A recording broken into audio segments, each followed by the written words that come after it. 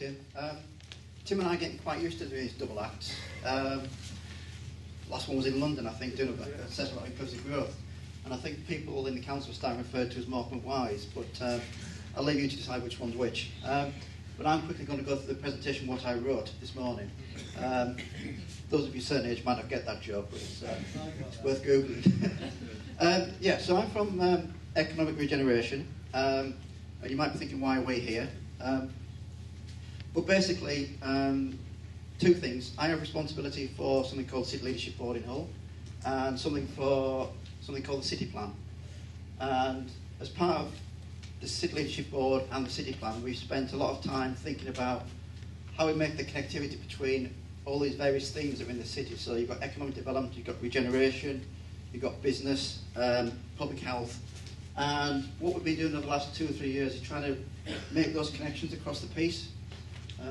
Because we recognise that if you look at food has as much to play in terms of economic development as anything else, both from a producer point of view, if you like, and making sure that we have a healthy workforce that can actually engage in economic activity. So we're very keen to be involved in this.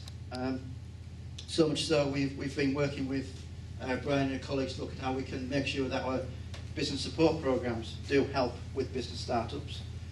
Look at opportunities for training, skills, development and employment. And I think in a wider context, we're very aware that there's a lot of change out there at the moment.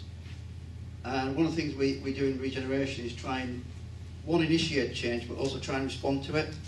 So in my world, we're talking about local supply chains, and there's nothing more taxing our brains at the minute than the implications of Brexit and what that means. And the simple answer is that nobody knows what it really means yet, because there's no decision yet.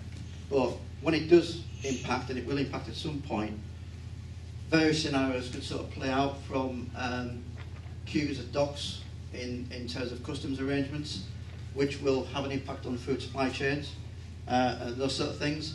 So we're very keen to see how we can understand that and work with it to make sure we look at things like local resilience. Because if at the worst case scenario, if local food supply chains start getting congested, then that will have an implication for lots of people. So we're just trying to make sure that we understand that, and people understand that is a wider concern than just those in regeneration. And clearly, from a business support point of view, the more local businesses can have a start-up in Hull, then the more pounds we retain locally. And I think that's been a key issue for this city. It's always been very good at generating its own wealth. How it retains that wealth, and I'll come to something a bit later, is a significant challenge for the city. And one of the things I try and do with these sort of things is hopefully try and give you things to think about in the workshops. And one of the things we want to think about is how we maintain a lot of the whole pound a bit more locally in the local economy without it going to other parts of the world. And I get a lot of businesses talking to me saying, we want to invest in this, we want to invest in that, we want to do our sort of corporate social responsibility role. But sometimes they struggle to engage in various initiatives. So I suppose that's another challenge for me. How do we get businesses involved in this conversation? And certainly in terms of City Leadership Board, that's a continuing conversation we have. And we've done lots of pieces of work around care leavers, this particular initiative and others. And actually businesses are happy and willing to get engaged, but it's how they get engaged. And finally, not the final point by any means, but certainly one that we are looking at in terms of sustainability in its widest sense, is food miles and packaging, which has been brought to the attention through Blue Plant and those sort of things with plastic and those sort of things. A real key issue for us, and we have lots of big words in regeneration that we talk about, but this is about circular economy. So how do we make less waste? How do we take waste out of the system? How do we get more local food into the system? Because all those have an impact in terms of congestion, transport, air quality and those sort of things. So there's still some real challenges in this, we think, but actually getting to this point will be a real benefit to us as Regeneration, and we will carry on. But I just want to move on to the next slide. In terms of the city plan, we've delivered significant growth. And when we set off on this journey, I think we were a bit, how successful is it going to be? And I think, I'm conscious that one or two of my board members in the room, we've probably been successful in terms of economic regeneration, the physical regeneration stuff. We're good at building buildings. We're now very good at getting people into work. Our unemployment levels are probably the lowest they've ever been. And it was again touched upon by the Bishop. There's lots of people who haven't enjoyed the benefit of that growth. So much so that our deprivation indices, and I hate the word deprivation, is the worst it's ever been. So what aren't we doing that is getting to those people in terms of spreading that wider benefit of that economic growth? And if we just move on. So, as Tim says, we were taking this back into the council to see how we can support the whole charter. There's lots of businesses and traders, and I appreciate that we have some in the room that are clearly wishing to get engaged, and we can embed the principles in our work. But I think there's lots of work that, as we refer to, the anchor organisations can do to sort of set that framework for you to work within. So those are some of the things we can probably do in terms of getting organisations, the university, ourselves and others to sort of sign up to this and actually build that into their thinking about purchasing, catering choices, etc., etc.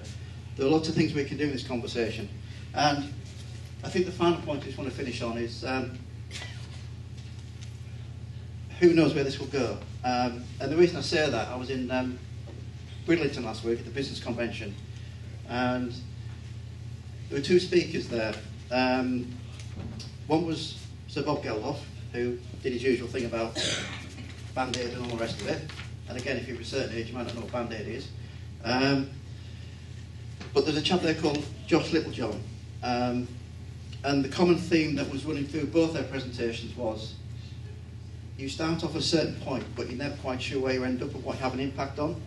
So Josh Littlejohn, and I suggest you sort of, again, do a bit of research into him, started off having a sort of food cafe, I suppose, really, in Edinburgh, in Scotland. And he tells a story about one day a sort of homeless person came and asked him for a job. And before that, he'd sort of run a scheme whereby customers could buy lunch, but also prepare for lunch for a homeless person. So that's how he engaged with the homeless community. And to cut a long story short, since then he's gone on to help homeless people into work through food, because food is the common issue for that. And he tells what Bob Geldof's done in terms of his whole issue, which I won't go through. What I'm trying to say is that none of this can be planned in any restrictive way, and that's what we're trying to reassure, that you allow that creativity to flow, and who knows where this will end. And certainly we'll take that back into the council and try and provide that support that I think we can offer. Well, thank you very much indeed. Thank you. So Tim and Michael for such wholehearted support. I'm really very pleased to have you here, and thank you very much for saying nice words. As you say, we don't know where this is going to end. How can any of us? And with our current political climate, I think probably none of us know.